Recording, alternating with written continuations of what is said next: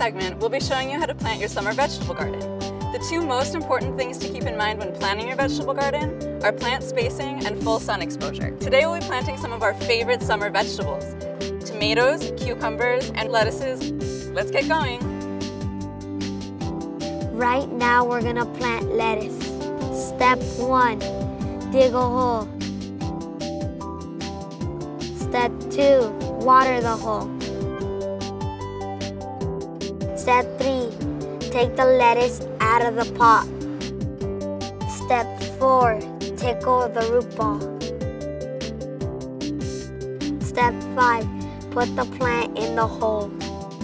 Step 6, put the soil around the plant. Step 7, water the plant.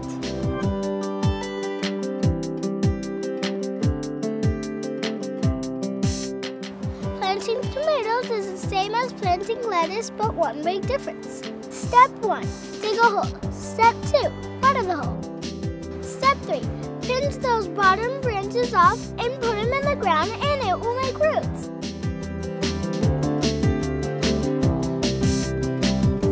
Cucumbers are very delicate plants. When planting them, you want to make sure not to touch the roots at all. When planting a cucumber, the first thing you want to do is make a mound. You want to make sure the mound is evenly mixed between soil and alfalfa. After you make the mound, you want to dig a hole in the middle of the mound to place the cucumber. After making the mound in the hole, you want to make sure you evenly water it. Take the cucumber plant out of any container it's in and make sure you do not touch the roots. Place it into the mound and cover the base with the soil surrounding it. After you've covered the base of the cucumber plant, make sure you water it evenly.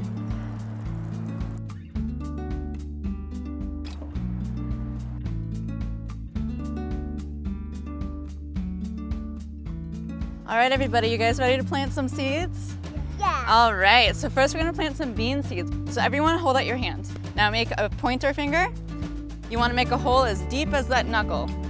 And everyone take a bean seed, put it in, cover it up, and let's give it some water.